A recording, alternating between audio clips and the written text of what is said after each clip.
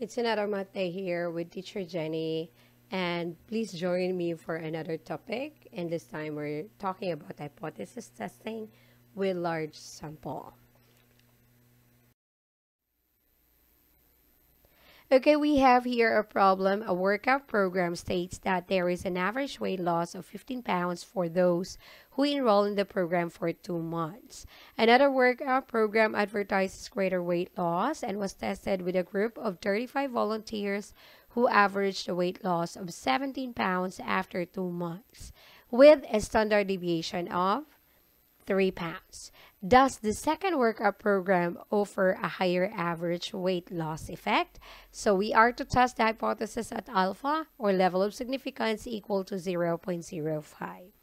So first off, we are going to state our hypothesis as what is your step 1.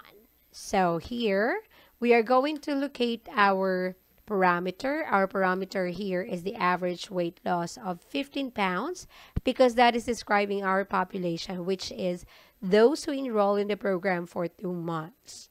So we will be writing, we have H sub O, that's our null, and then we have that with mu there equal to 15. And then we have alternative here, we have H sub A dot dot, and that will be with the mu there, which is greater than 15. Now, why is it greater than 15? Because we have in there, does the second workout program offer a higher average weight loss effect?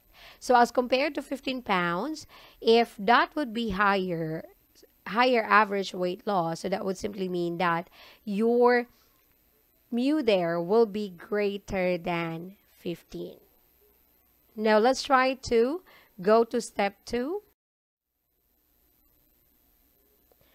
Okay, so we are now on step 2. We are to determine the appropriate test to be used. So for us to determine the appropriate test to be used, whether it's going to be z-test or t-test, we are going to follow the diagram. So first off, we must know the sample size if the sample size is greater than 30. So we have here another workout program advertises greater weight loss and was tested with a group of 35 volunteers. So this is now our sample size. So that means to say it's greater than 30. So that's a yes. Now notice you have there z-test or t-test because as what your discussion on the t-distribution is, as long as your sample size becomes bigger, let's say 30 or more than 30, your distribution there will be approaching towards your z-test. So you can make use of your t-test or the z-test. They are the same. So that means to say appropriate one to be used for this one is the z-test. So let's now move on. So we know that this is z-test. Let's go for our step 3.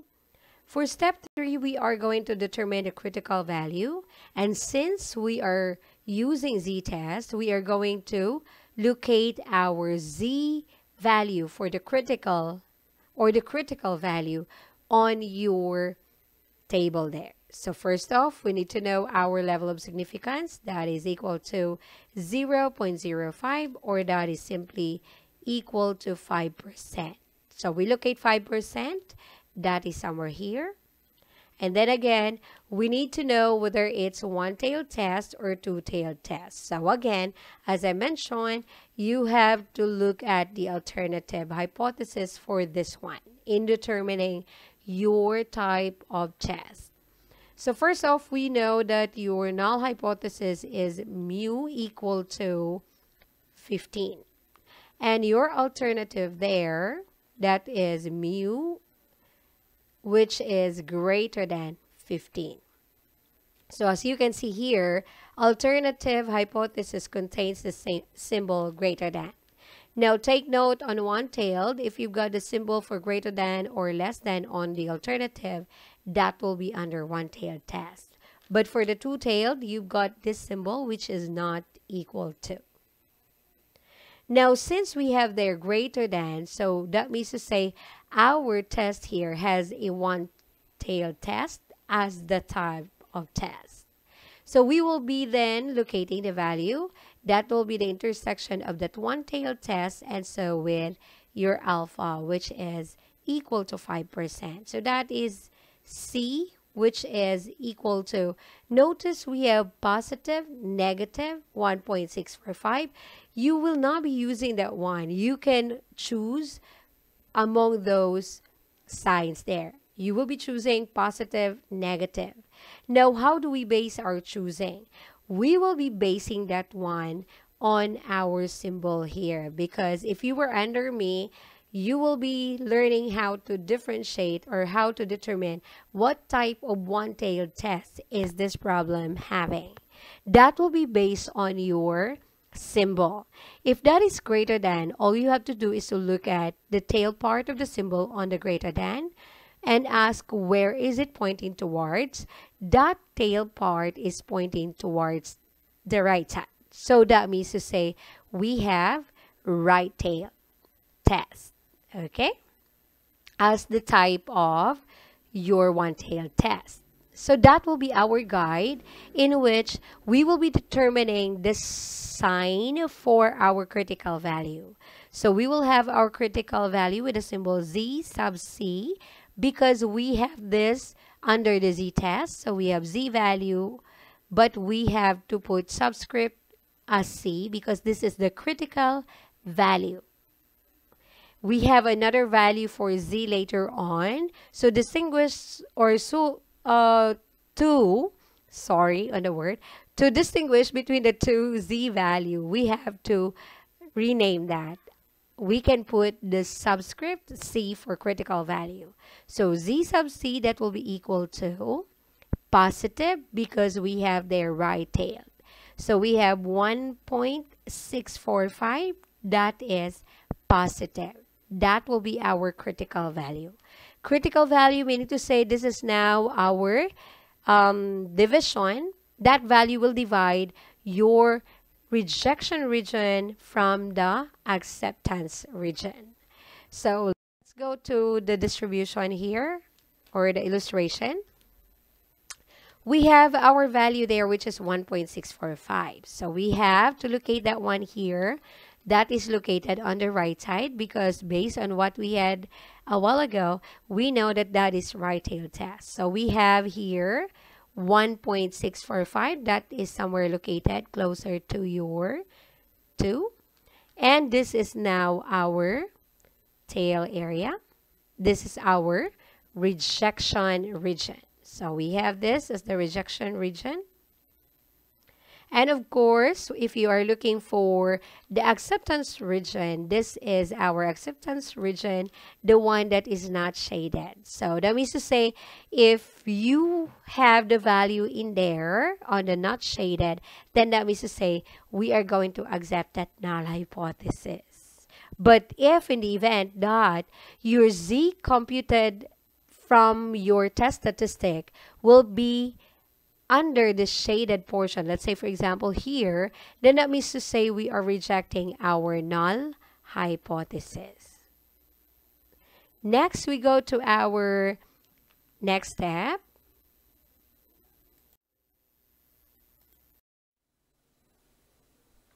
So based on our critical value, we have Z sub C there, which is equal to 1.645, and that's positive. We can simply set our condition here in which when are we going to reject our null hypothesis, and that is if you have there the Z sub T, which is your computed value from the test statistic, is greater than 1.645 because that is our critical value, in which beyond that one is your rejection region. So we need to say if that goes beyond 1.645 to the right side or to the right tail, that means to say that we will be rejecting our null hypothesis. So we have there, if Z sub T is greater than 1.645, then reject HO. So that is our basis for decision making. We can actually omit that one there. We can just simply say if z sub t is greater than 1.645, we reject HO. So that is how you set your condition. That is your basis on your determining what will be your decision later on. Okay, we are now on step number 4, and this time we are going to compute for the test statistic, and we've known that we're using our z-test. So we have z for the formula, z equal to, take note we're using z sub t here for the test statistic. Z sub t, that will be equal to x bar minus the mu over your standard deviation over the square root of n. Now, let's try to find out the different given on our problem that we need on the formula. So let's start off with our sample mean. That's the x bar. So we will be checking where our sample is located, and that is more likely where the location of our average is. So we've got 35 as our sampled size in there, or sample size. So that means to say somewhere here we can find our sample mean. So we have average the weight loss of 17 pounds. So this is our sample mean. So that is 17. Next one, we have our information on the population mean. For the population mean there, we have that one as equal to 15. Again, population mean will always be coming from the hypothesis declared as well. So that's the same thing. And next one, we go for the population standard deviation. Now take note, the population standard deviation is not given in there, but according to the central limit theorem, as your sample size becomes bigger and bigger, although you are not given there your population standard deviation or your population variance, but it is said that when you have the sample size becomes bigger and bigger, meaning to say it's greater than 30, your population standard deviation and your sample standard deviation would most likely be approaching each other. So that means to say, we can make use of our sample standard deviation there. That would be taken in under the delta in there. Sorry, the delta. Not the delta, but the sigma. Where did it come from? Okay, anyways. So moving on. So that means to say our standard deviation there is also the same as your 3 pounds, which is coming from our sample standard deviation. Okay, so we have here 3, and then we need the information on the sample size. Our sample size is 35. So we are now going to plug into that formula there. So we have z sub t, that will be equal to our x bar, which is 17. We have there minus 15, that's our population mean. And we're dividing that up with our standard deviation, which is 3, and dividing that standard deviation by the square root of 35. So we have to input that one on our calculator, and we'll be getting the value for the z sub t. And that is equal to 3.94. So again, we have z sub t, that's equal to 3.94. And since we have here, we determined our z sub c already, so we are now ready for our decision making.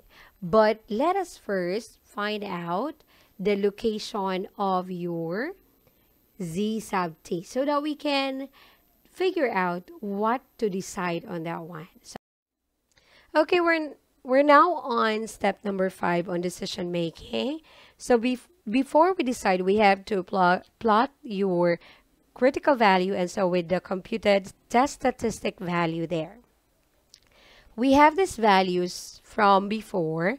We have our z sub c as 1.645. And then we have our z sub t, which is 3.94.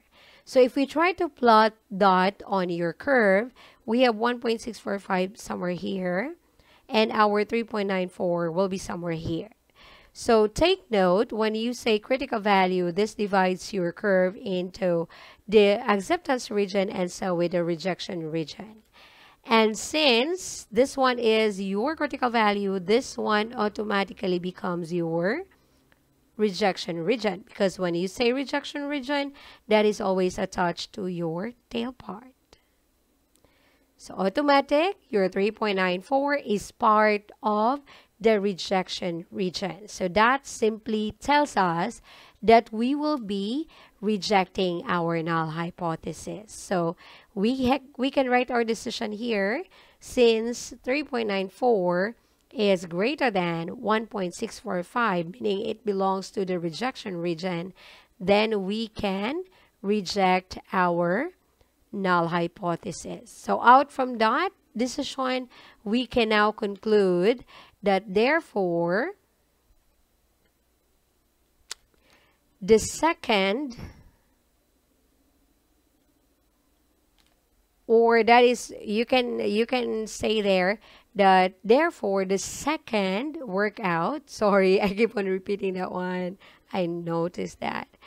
The second workout program offer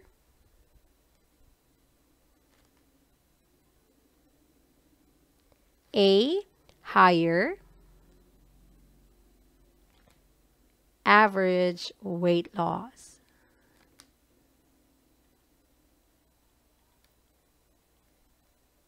Effect. So that is our conclusion. Because we are rejecting our null hypothesis, in which it is trying to tell us that the population mean or the average weight loss there is equal to 15 pounds. And since we're rejecting that one, that means to say we agree that the second workout program there offers a higher average weight loss effect. So that is how you do your hypothesis testing. So that's it. So I hope you learned something from me. And please do not forget to subscribe, like, and share, and click on the notification bell so that you will be updated on my latest video. Thank you.